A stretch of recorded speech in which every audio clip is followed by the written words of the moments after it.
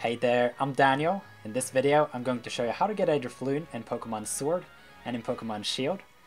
I'm currently standing in Route 5, which is east of the city of Turffield, and there is a 5% chance to find Drifloon in the overworld, both in Pokémon Sword and in Pokémon Shield. And so I'm just going to bike around and see if I can find one.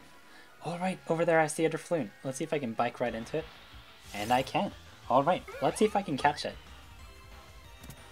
Alright, I chipped it down to yellow, threw one Pokeball at it, and got it. And so, Drifloon was caught, and thank you for watching.